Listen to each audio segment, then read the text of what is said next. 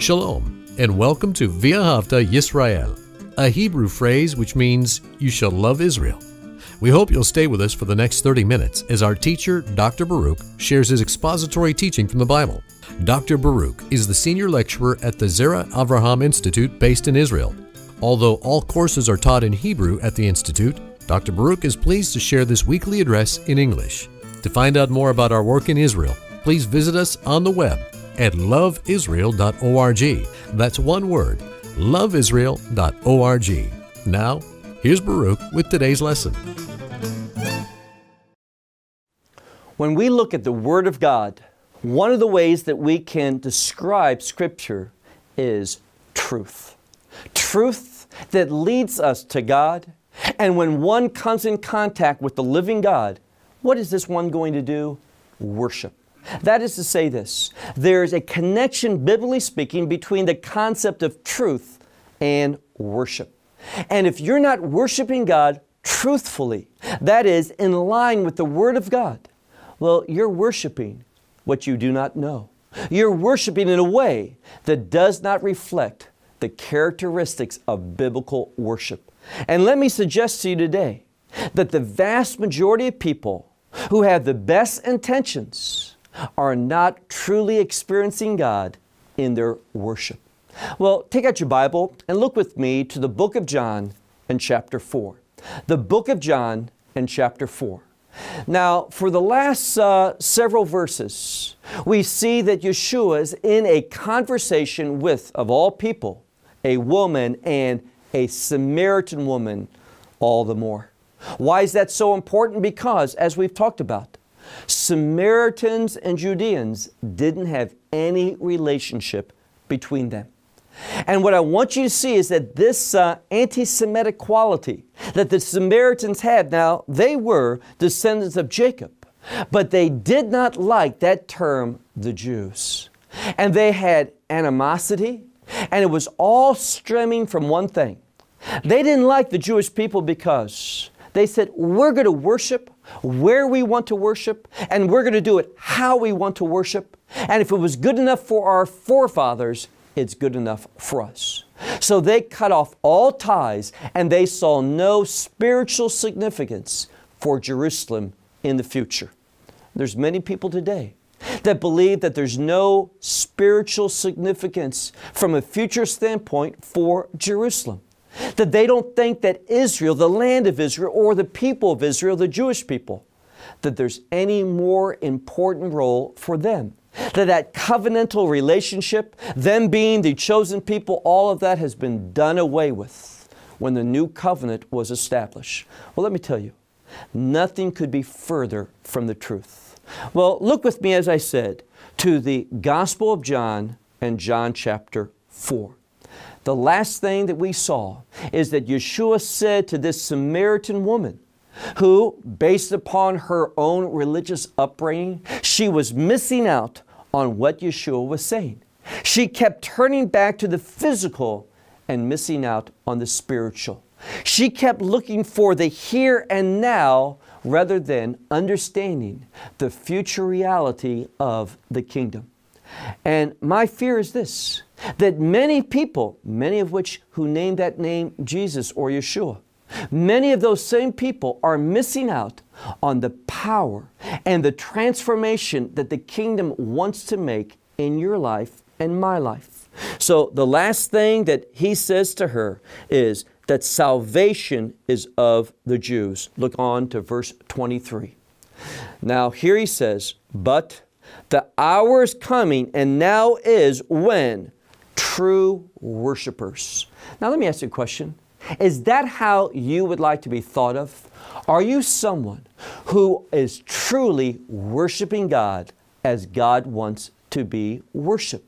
What I want you to see here is that the people of Samaria, they were not. Not one of them was doing it the right way. And the last time we looked to the Judeans, those around Jerusalem and in that holy city, likewise. They were being led by two groups of people, the Sadducees and the Pharisees. The Sadducees, they didn't have any expectation of a kingdom coming. They didn't even think God was involved anymore in the affairs of man. That He simply created everything and backed away. So the Sadducees, who controlled the Sanhedrin during this time period, were far removed from prophetic truth. That's one of the reasons, is that they didn't believe in the prophets. Likewise, the Pharisees, the other leading party who Yeshua related to, they had embraced a non-Torah religion. That is, one that was rooted in, very similar to the Samaritans, but a different expression, the tradition of the elders. And both groups, although one had Jerusalem as a capital, both groups were far removed. And that's exactly what Yeshua was saying in this passage. Why? Well, look again to verse 23. He says, "For the hour is coming, and now is, when true worshipers will worship the Father in spirit and what? Truth." And don't miss this. There's a connection in this passage, and really throughout Scripture, between the Spirit and truth. Why is that? It is only when you are embracing prophetic truth that you're going to find redemption. You're going to be able to understand the means of redemption. And as we see, for example, in Isaiah chapter 59 and verse 20 and 21 and 22, we find that one of the outcomes of having a redemptive relationship with God by means of Messiah is that you become a recipient of the Holy Spirit. And it's only when we are walking anointed by the Spirit, living and expressing truth, then and only then are we worshiping God. And what we see back then is this: no one was following truth. No one was sensitive that the Spirit of God was not anointing them, not moving in them. They weren't experiencing His leadership, and they were fine with it. She was fine, and the Judeans were fine with it. But those who were at all interested in prophetic truth, they were the ones that were moving towards the message of Yeshua. So look again, he says here, "For the hour is coming, and now is, when true worshipers will worship the Father in spirit and truth. For also the Father is seeking such to worship Him." So He's seeking, and what that means is this. It means that God is at work. When it says He's seeking, He's at work calling what? Calling people to Himself. For those who are burdened and want to experience God, God is going to move. He's at work to give them the reality. So He's seeking such to worship Him. For God is Spirit. Now, what it says is this: the God is Spirit. And what that means is, unless there's a spiritual dimension about us, that is to say this: unless we are recipients of the Holy Spirit, we're not going to be able to worship God. We can acknowledge God. We can do various things that show that we believe in God. But just believing in God is not experiencing God. And that's the change. God is saying here, now the time is at hand where you can begin to experience me in worship. So God is Spirit, and those who worship Him in spirit and in truth, it is, there's that word again, that word day in Greek. Meaning what? I hope you know it by now. Which is absolutely necessary. So let's look at that scripture again. It says, God is Spirit, and those who are worshiping Him, if they really are, they're going to be doing so in spirit and truth. That is, it's not, oh, I just led by the Spirit and therefore I want to do this and I do. That's not being led by the Spirit. Being led by the Spirit is when you are following truth. Why? It is truth, obedience to the truth, that releases the Spirit, that anointing. Now, the moment you become a believer, you are sealed with the Spirit.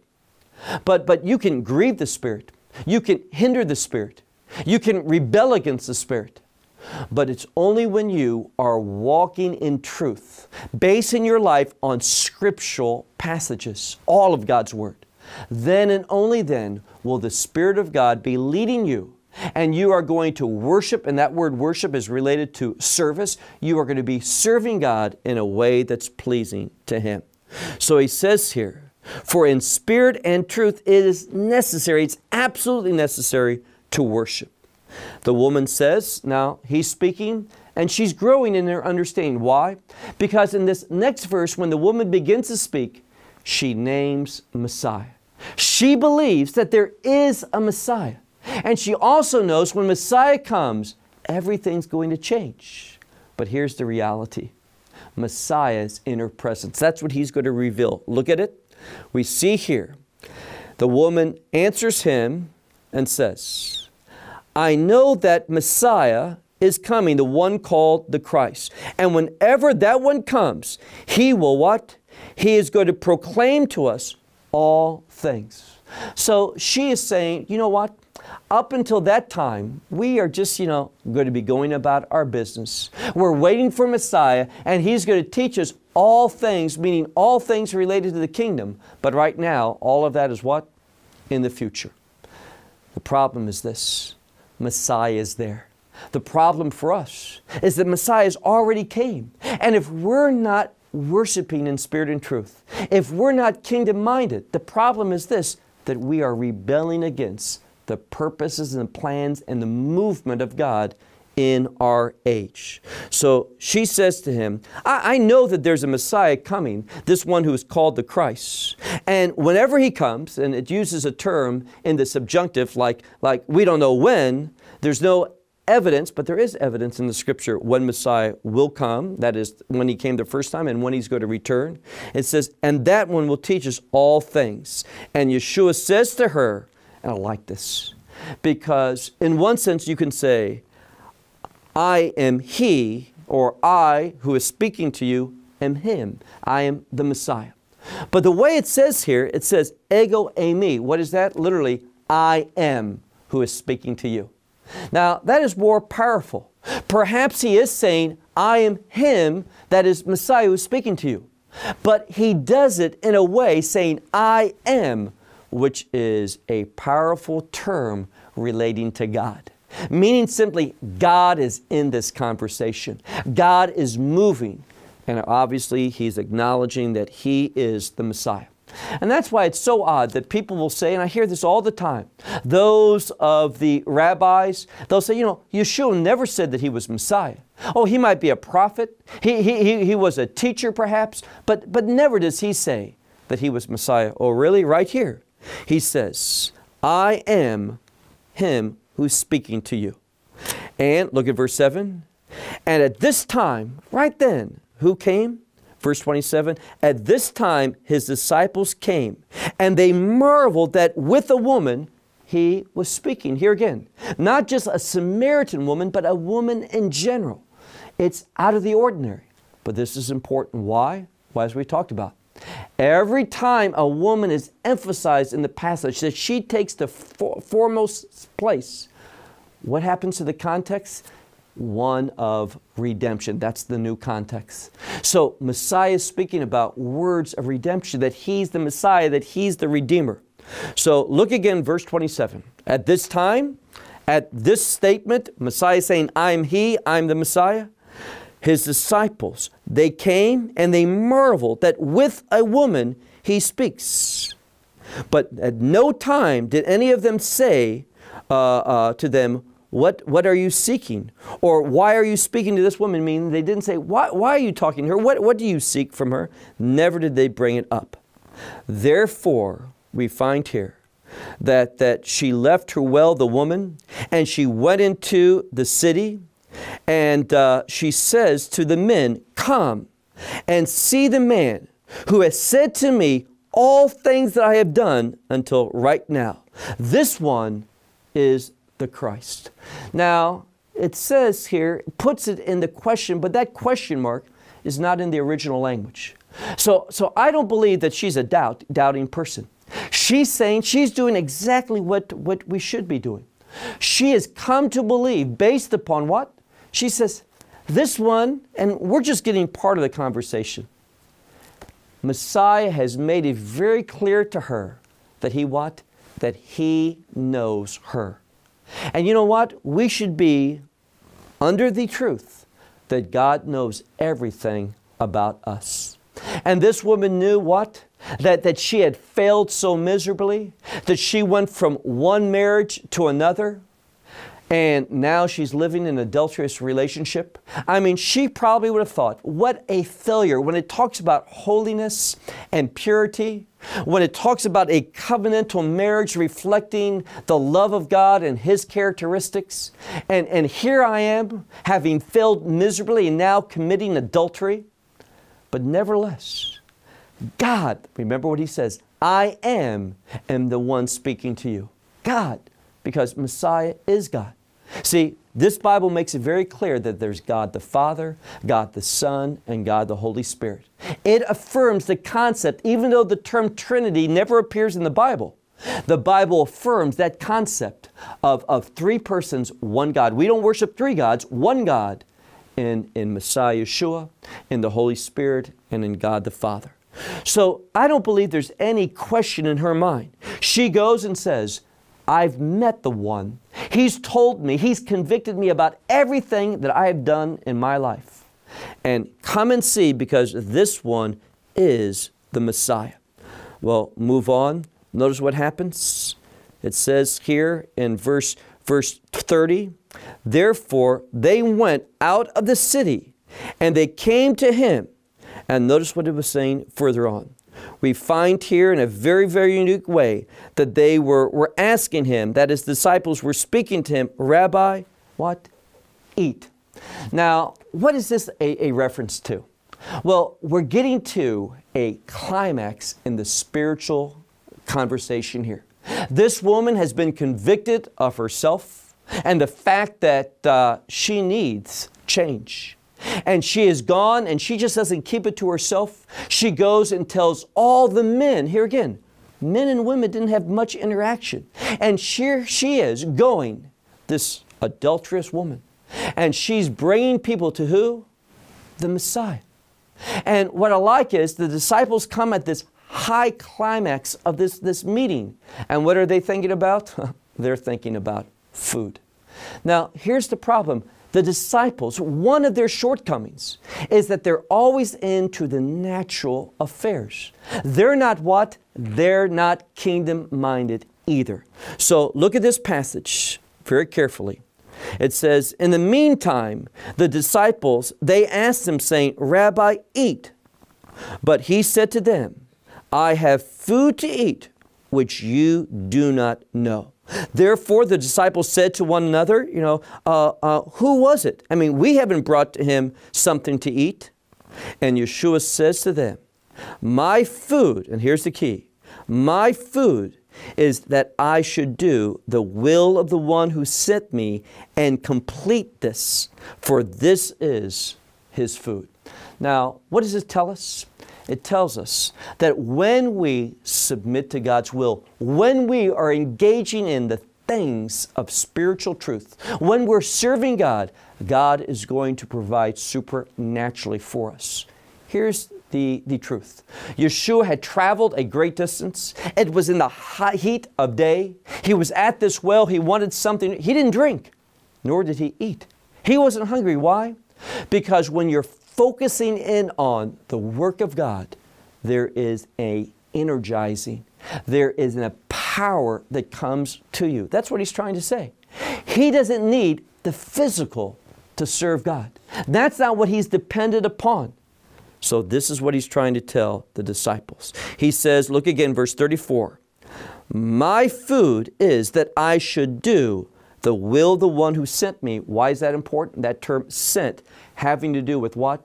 Submissiveness. Having to do with always denying oneself for the purposes of God. He says, my food is that I should do the will of the one who sent me and complete it, for this is His work. Verse 35, for do you not say that it's the 4th month is coming, and therefore the harvest is coming? Behold, I say to you, okay, and He speaks about how, lift up your eyes and look at what? The fields, because they are white for the harvest already. What He's saying is this: when you are focusing on the physical, you're going to miss out on the spiritual harvest that you can receive. Look again at this passage. He says the fields are white. That means the time is at hand to take. You know, there's a scripture. It's from the book of Proverbs, and it says, he who is wise wins souls. But you know what? If you check out that scripture, it doesn't say that. It literally says, he who is wise takes souls. But you have to be spiritually perceptive. You have to know what soul is ready for the taking. Just like you look at a plant and you discern whether it's ready to be harvested or not. There's signs, there's evidence of that. So he's saying, guys, speaking to his disciples, you know, you're focusing on the food. You're focusing on why I would be speaking to a Samaritan woman. You understand all the things of the world, cultural sensitivity, cultural norms, this problem between societies and peoples. You understand food and hunger and what to buy and all of this. But what you are missing out is on the spiritual indicators of your life. Now, go back to that verse, middle of verse 35. He says, it's 4 months, and you say the harvest is coming. Why 4? 4, biblically speaking, is a number that's related to the world. What he's saying is this: you understand the worldly harvest, but you don't understand the spiritual harvest. You don't understand that God has sowed. He has led others, His prophets, His other servants to work, and there's a harvest to be taken. And if we're not spiritually sensitive to those things, we're going to miss out on great potential, on a great harvest. So he says, look at the end of verse 35, he says, and the fields, they are white for harvest already. And the one who what? The one who harvests receives a reward. Now what's that? That's motivation. We should be people who understand that when we participate in the harvest of the kingdom, bringing people out of this world and into the kingdom, that there's a great reward for that. So he says, and the reaper receives a reward. And what else? He says, and they gather their fruit into eternal life. That's the reward. That we're going to have fruit for what? The kingdom. That's what he's saying here. So here's what we have to ask ourselves. Are we people that are interested in the kingdom of God? And whether we are or not is not going to be really answered by whether we say, yes, I am, or no, I'm not. I mean, most people, you ask them, you know, if there's a kingdom, would you be interested in that? They'll say yes. You want to be there? Absolutely. But the indication of whether those are true statements is this. See, Messiah has testified there is a kingdom. Do we believe Him? And the rewards for the kingdom. Do we want those rewards? If we do, we're going to be about the kingdom business. We're going to be harvesting souls for that kingdom. So he says here, and the one who gathers up this fruit does so for eternal life, in order that the one who sows together with what? With the one who reaps, they rejoice together. For in this the word of God is true. See, one sows and one harvests. And he says, but I have sent you to harvest. Now, I believe that is a true statement today. Yes, there's the aspect of sowing. But I believe from a spiritual standpoint, what God is saying is that He has done a great job of sowing. There are people that we simply need to do exactly what Yeshua did in this passage. Don't miss out on the context.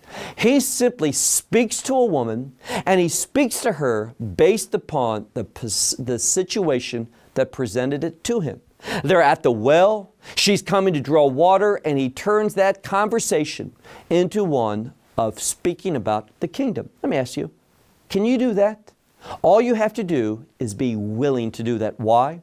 Because God will supply to you the words.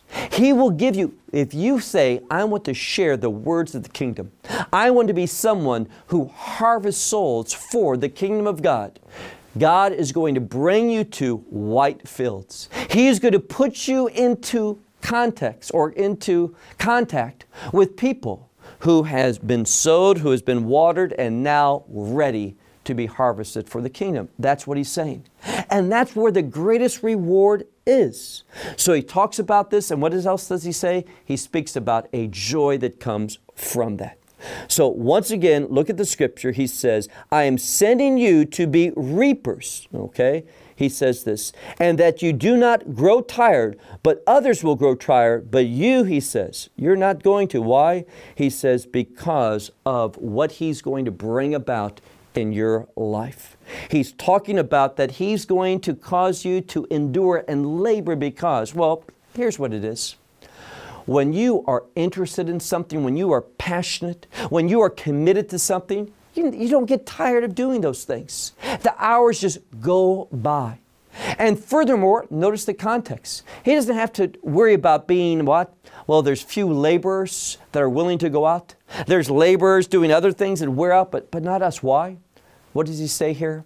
Well, if you go back to the context, he's speaking about the will of the Father is to do what? To do his labor. And what is that? What does he call that? He calls that food, meaning this. When you are about God's business, when you are doing the things that he calls you to do, he will supply. He will nourish you supernaturally so that you will be equipped. And you're not going to be people like we see at the end of that section that wear out, that just can't labor any longer. No.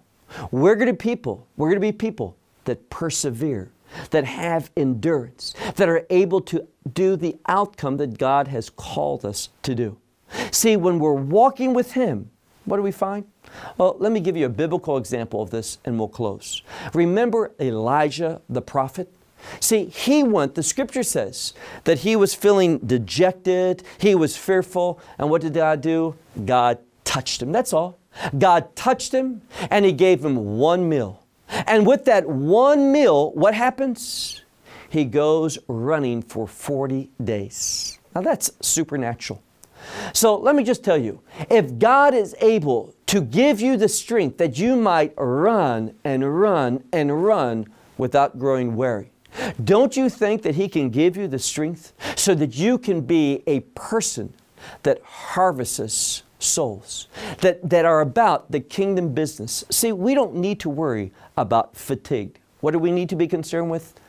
We need to be concerned with being faithful people for the kingdom of God, being passionate, and God will supply, as the scripture promises, he will supply our every need. Well, once again, I'm out of time until we continue on next week in chapter 4.